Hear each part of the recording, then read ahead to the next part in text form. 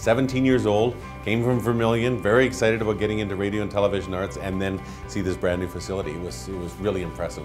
It was exciting.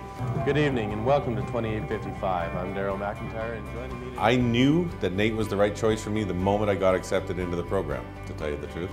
I think it's the same thing that works with a lot of courses at NAIT, where you get work with the industry, mentorship through practicums, that kind of thing. So you get real world experience. We have sort of a video record of all of those goofy projects that we worked on together. So I have that to remember. And then plus we did things 24 hours a day, whether we were supposed to or not. So we would actually come in here, we'd hide behind some of the control racks because we needed the editing suite that night. Even though the place was closed down and the commissioners didn't want to let us be here, we would actually hide out.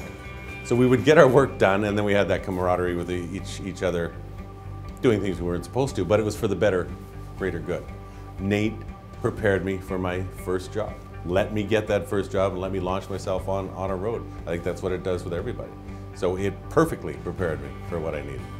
I had my 3-month practicum at the time at CKSA, CITL, radio and television in Lloydminster, and I was unemployed for about a week.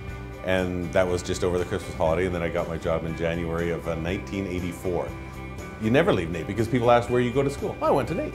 Oh, really? Who'd you go to school with? Anybody I know? And you can start running through and you tell the stories.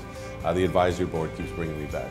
You never forget where you went to school, I don't think, and I certainly don't forget where I went.